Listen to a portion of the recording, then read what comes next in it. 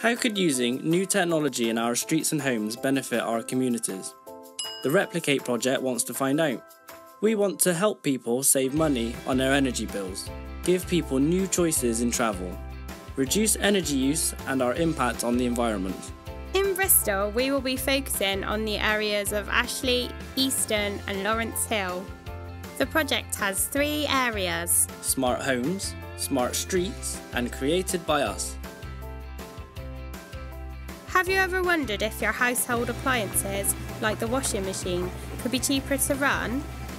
Homes will be able to trial smart appliances. By using energy at times when demand is lower, you could save money and still get the job done.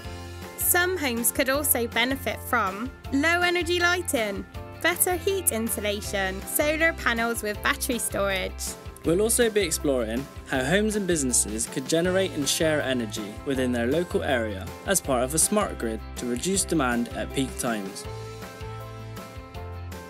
You want to go to another part of the city but it takes 2 buses and you don't want to pay for a taxi. So how could Replicate help you?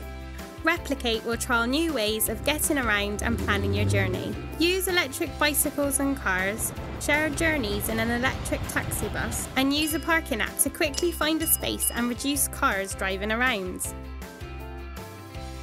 What other challenges could smart technology address? Replicate will be exploring fun and creative ways to tackle other issues identified by the community, like poor air quality and damp homes.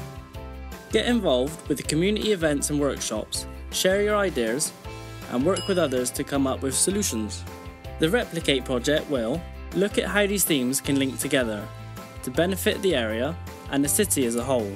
Learn from other European cities, Florence and San Sebastian, and cities further afield, and share Bristol's experiences and replicate what works across our city and beyond. To find out more, visit connectingbristol.org/replicate.